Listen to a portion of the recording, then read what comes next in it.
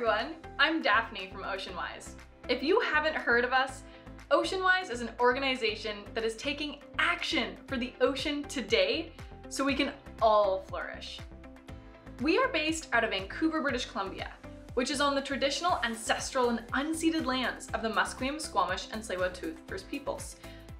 This land has given life to generations of Indigenous peoples and continues to support all of us today, and I think we can all learn how to better respect the land, water, and sky around us as they have since time immemorial.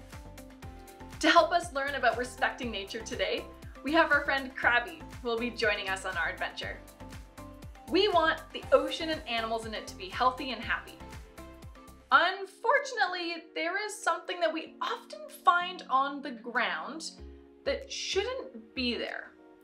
Can you think of what shouldn't be on the ground?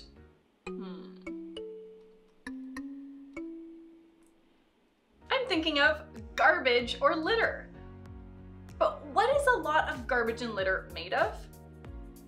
Plastic. Plastic is hard, strong, and flexible. And it will last a long time. But what does plastic look like?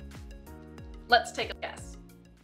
Which of these are not made of plastic? The answer is the crayons. They are not made of plastic. They're actually made of wax. Plastic is all around us and we use it every day. Do you see something in your classroom made of plastic? Keep your bum where it is, but point to something made of plastic you see in your classroom.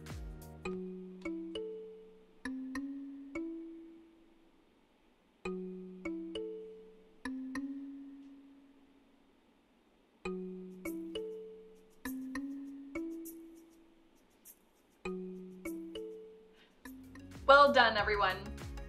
We use plastic every day, but should we see plastic on the ground? No. If plastic and other litter is left on the ground, it actually breaks into teeny tiny pieces that are hard to pick up and take a long time to break down. Whereas wood from trees gets eaten by animals whose poop can be food for other life.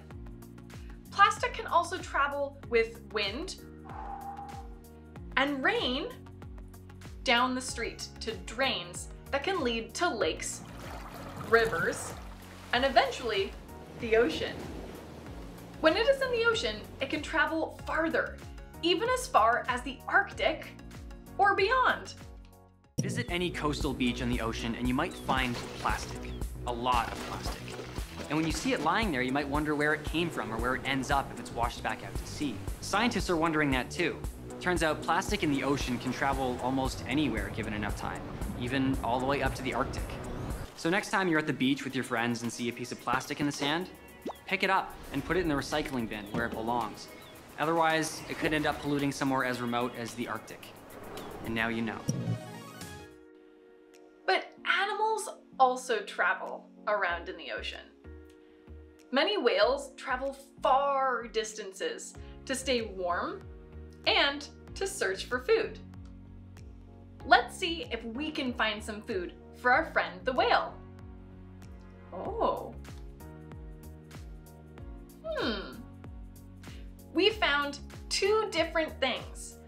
Which circle has the food in it?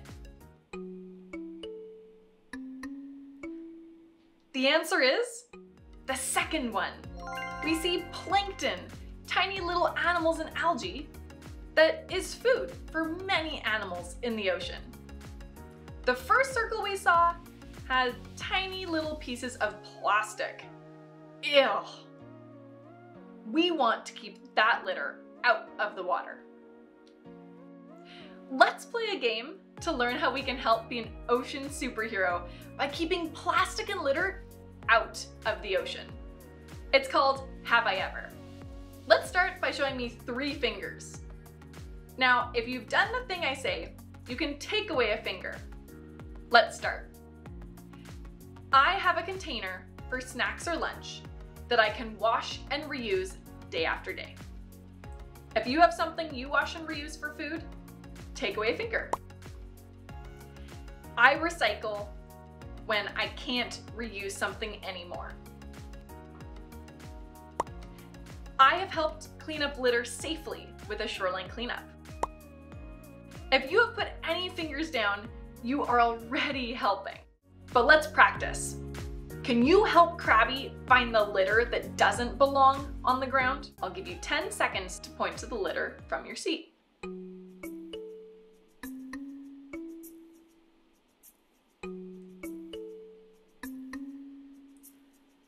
Great job, everyone. Let's see what we found. A plastic chip bag, a can, a juice box, an apple core, and a spoon. Now that we've safely picked it up, it's time to put our litter in the correct bins. Krabby is going to help us sort our litter. When you see each item, say what bin it should go in.